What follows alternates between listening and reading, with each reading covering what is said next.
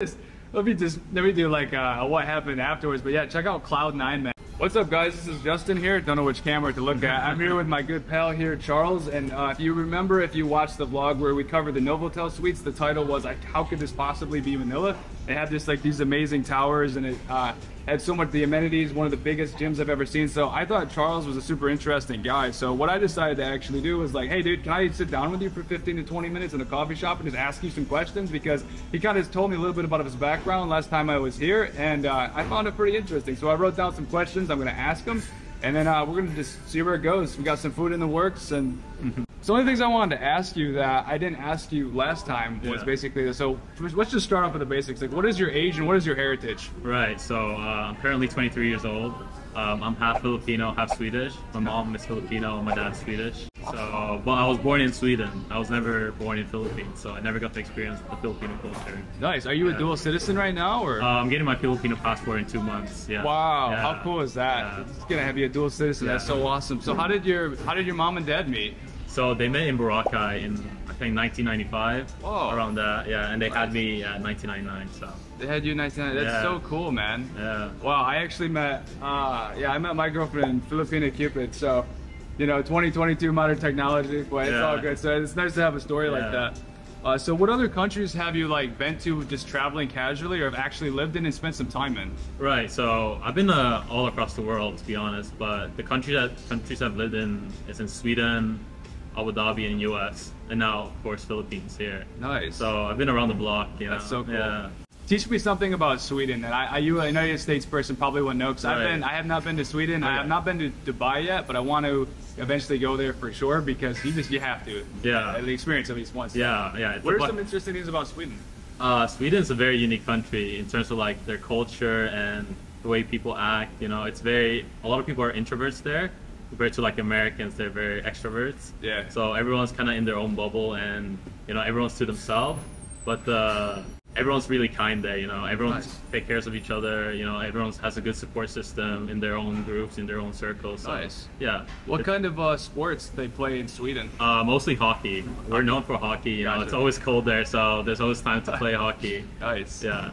How cool is that? Yeah. How's the food? What's the cuisine like over there? So traditionally, obviously, if you know the Swedish national cuisine, it's meatballs and potatoes. You've probably seen them from yes, exactly. But it's very, simple dishes. You know, Sweden doesn't have really of a crazy agriculture, since it's most of the time it's cold. But you know, they kind of use what they have to make it their own dish.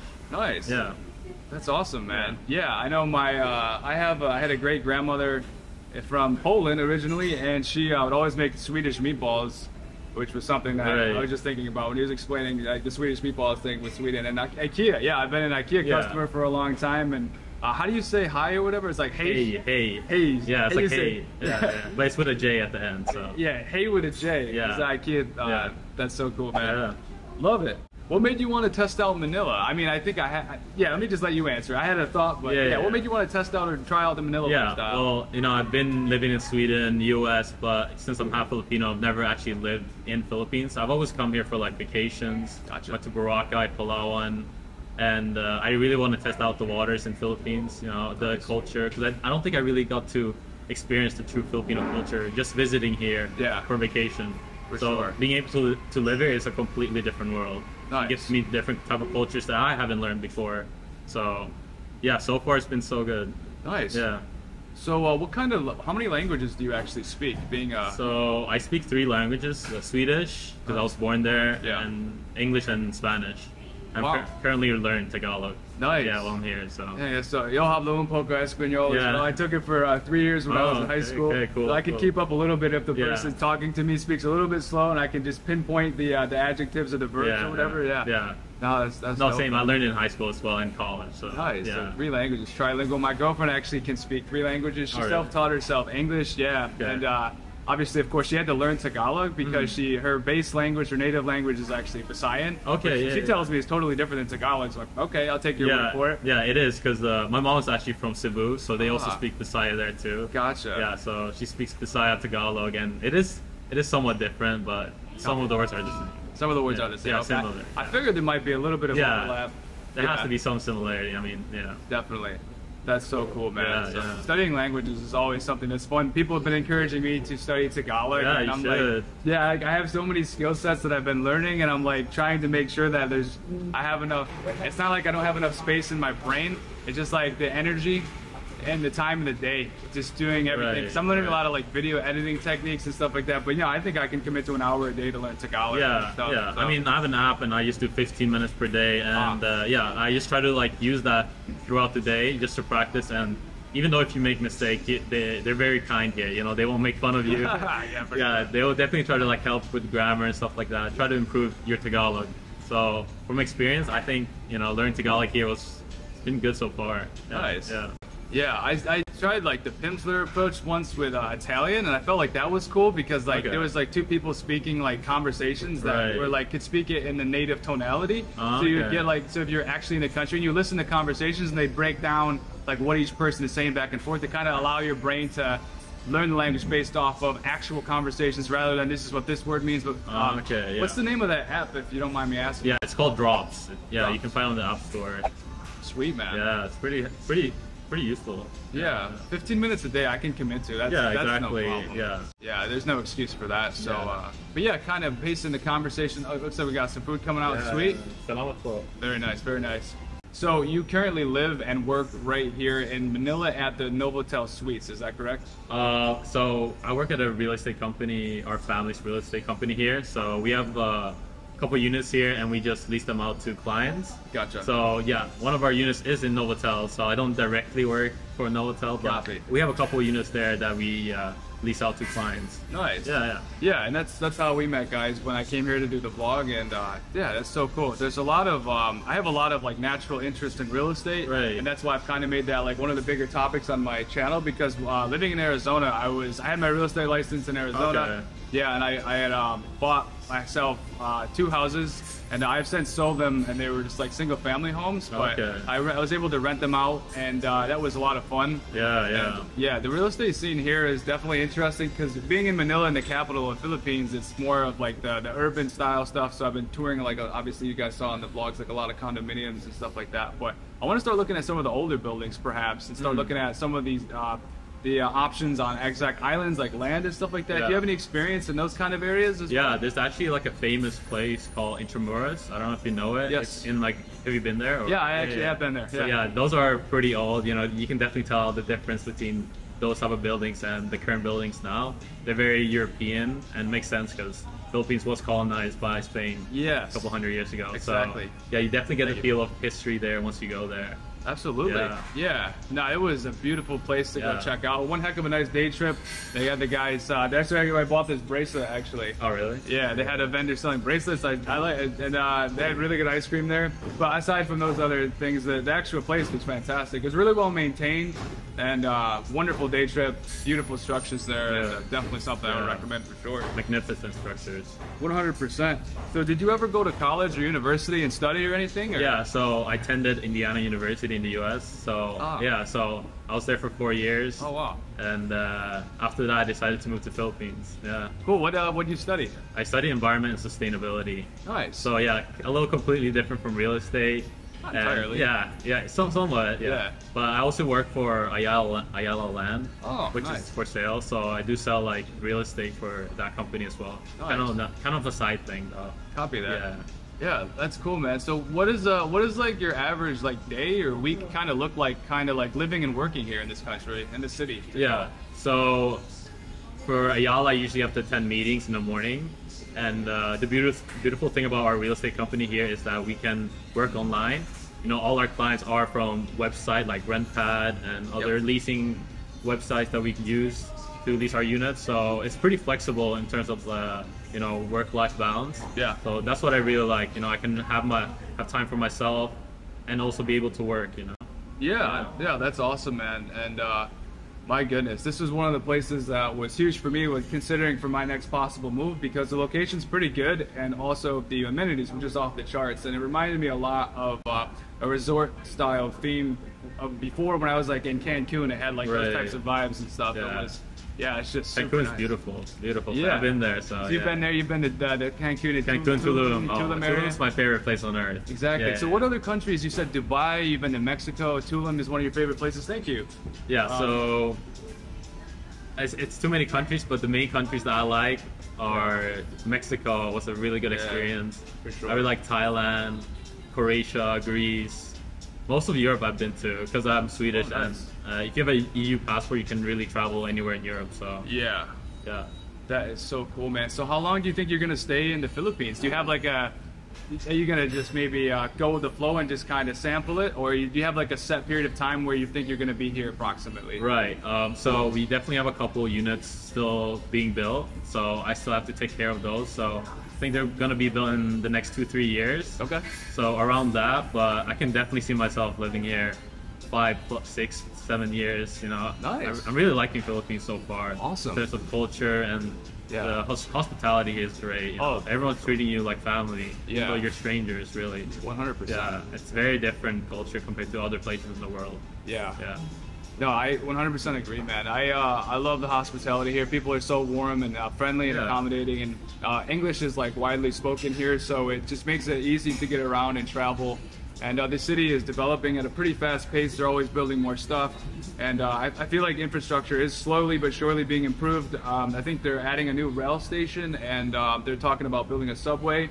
And they're building like these new places that you guys may or not have seen, like Bridgetown, Park Links, and they already got BGC, of course, and of course. the Connie area is beautiful. So, but yeah, I think I'm probably going to be here long term for sure. I have a relationship with a woman here, so that's a big factor, of course. But being that they speak English here, something I love. I don't mind the climate pretty much like at all because coming from New York, pretty much anywhere is an improvement. What do you think in terms of the weather, Sweden compared to the Philippines? Definitely shook me about how much it rains here. So I was here during like the rainy season, and it was raining every day, which, you know, that definitely was a different, you know, environment for me. But in terms of weather, it's amazing. You're getting consistent 30 plus degrees, which is beautiful. For someone that lived in Sweden, which is basically in the Arctic Circle, and it's cold most of the time of the year. You know, coming here, the weather for me has surprised me. Yeah. For sure. So overall, you think it's an improvement? Oh, definitely an improvement. Definitely improvement. Yeah, for me, living in Arizona is really nice overall, except in the summer. Those months it gets really hot. But overall, I like the weather. I think I've adjusted to it just fine. So what are your thoughts on the cost of living, Sweden versus Philippines, as far as housing, food, travel, transportation, and stuff like that? Yeah, so definitely cost of living is much cheaper here, which I like compared to Sweden. Also, in terms of, you know, affording groceries, food, it's very affordable. You're able to survive on, you know, a small budget, which helps for me, you know, a young person. So don't have much money at the time. Of course. Not yet, but still building my career. So no, definitely it being affordable, it helps me out day to day.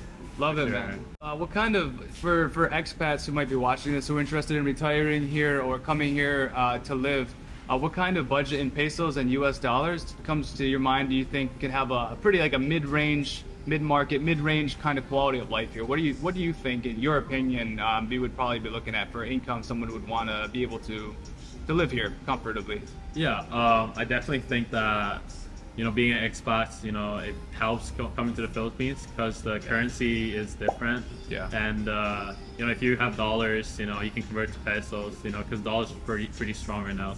Definitely advise, you know, expect to live here. You know, it's kind of scary. For me, it was scary moving here. You know, I was kind of scared of like, oh, what's gonna happen and this and that. But you know, the transition was pretty good. You know, I was able to transition pretty fast and, you know, get into my rhythm and schedule with life. So yeah. How's it been for you from like a social point of view? Have you been able to like kind of like make friends on site and off site and kind of like meet locals and maybe other foreigners, or how's that been for you? Yeah, of course. You know, since English is a wide spoken language here, everyone speaks English, so the communication is not too hard, you know, compared to other countries where English is not spoken as much. So, you know, I'm able to go to the bars and make friends like that, you know, just with locals, with expats, with international. And it's very international, especially if you go to Poblacion, you know, you meet a lot of new people from around the world, which is amazing. You know, get to learn their story and how they ended up here in Manila. Yeah. That's so much fun, man. For me, I have to personally work on that more. I have met a few people through YouTube who reached out to me, and I've made some good buddies like that so far, and just through collaborations. And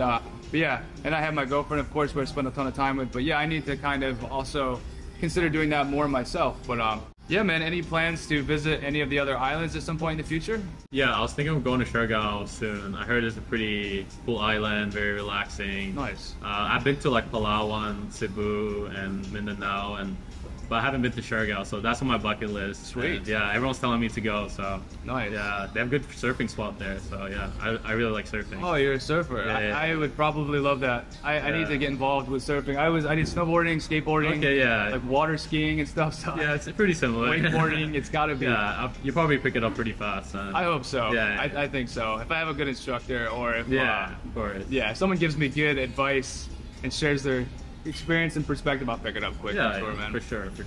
But Charles, how do you pronounce your last name? It's Marelid. It's a Swedish last name. Swedish last name. Marelid. Marelid. Okay. I like Maryland. Maryland. Yeah. Marelid. Marelid. Yeah, I love it. I love the analogy. It's something like an American would do. Kind of like Maryland. Yeah, exactly. That's what most people say. It's kind of like Maryland. Copy.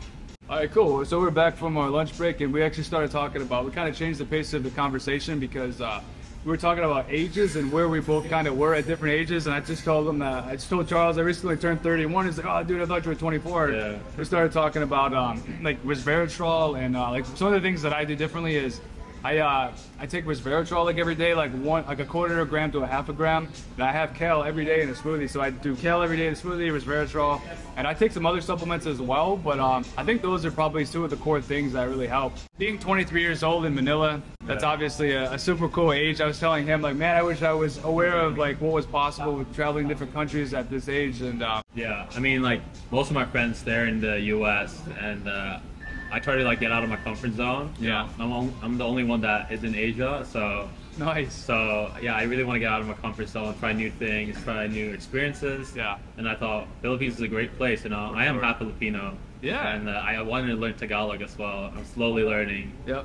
Yeah, so I'm picking it up pretty quickly. And yeah, I just feel like Philippines is a great way to start my new chapter of life. Dude, for sure. Speaking of comfort zones, have you heard of the Cloud9 thing in Antipolo? The zip. That's not like they have like a zip line at this bridge you can walk across. Where's that? Exactly? It's like 45 minutes to like an hour. Oh, okay. Like grab ride from here and. Pretty familiar. I feel like I've heard it before. Yo, you put me way out of my comfort zone. Yeah. I recommend you try it. Yeah. I tried vlogging it and I had to like cut the vlog out mid vlog because I was nervous. Yeah. Like I had to put my phone away. Really? Like, all right, let me do like what happened afterwards. But yeah, check out Cloud9, man. Yeah. It's what it is like this bridge you walk across to get to this like really high vantage point, and there's just like this killer 360-degree like panoramic view of like the Manila from like a distance. Mm-hmm. But yeah, I would definitely suggest that. Is it through a jungle or is it just straight line? What's the zip line? You don't really have to go through a jungle. You just kind of like drive up this giant hill. Right. And then once you get there, there's like a restaurant built up there. Oh, okay. And then like they have like just a bunch of people like that can like tell you what's going on. Like they have a little museum, a restaurant, and then they have like this giant thing you can walk across. That's the scary but fun part. Right. So you walk across this giant thing, and then like the view is just crazy. Right. And it's not very expensive. I don't even remember what I paid, but it was one of the most fun things I've done so far in Philippines because I slipped way out of my comfort zone. And then I had some San Miguel lights afterwards and some really good calamari or something. Yeah, man. You get to reward yourself for that. Yeah, such a good day. What are some other ways to get outside of your comfort zone in Philippines, do you think? Definitely interacting with the locals. I could easily just be in my place at home and just stay at home all day, but I feel like just getting out there, trying to like, what I do, learn Tagalog. Even though if I make mistakes. No, I don't really mind, and they help you. They're very friendly about that, so they help you correct your mistakes. Really, just getting out there, trying to talk to people. Yeah. Getting to know more people. For sure. Yeah.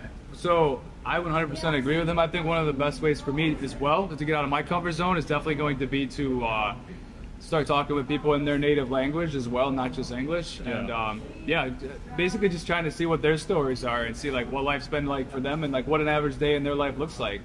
It's just it's so great to have so many perspectives. It's so useful because you just don't really know how things are unless you ask. So yeah, right behind us is actually the Pasig River. Right behind us in this coffee shop that we're in, and Charles was telling me before, how much was it to go across the? It's just 5 pesos. Yeah, and you can take a boat right across, and you're in Rockwall. So yeah, I might try that on the way home. Yeah, I should try it. Where do I have to like go to a specific part? Yeah, you have to go down the street a little bit, and then you would see on your left a little like a boathouse or place, you'll see it. You won't miss it. Boat house on the left down there. Okay, yeah. Just keep going down the street. Sweet, man. Yeah, or you can just ask around, you know. You can work on that. 100%. Yeah, for sure, man. Oh my goodness. Well, yeah, thank you so much for your time, man. All right, this was Charles Marelid. Just kidding, Marelid. Thanks for your time, brother. Yeah, this was a lot of fun. I can't wait to do more collaborations with other fun and interesting people who are half Filipino and but just have other people who have cool stories. So if you have, if you guys are at all interested, reach out to me. If you feel like you'd like to have a powwow chat session like this, and yeah, thanks for watching, guys. We'll catch you on the next one. Bye for now.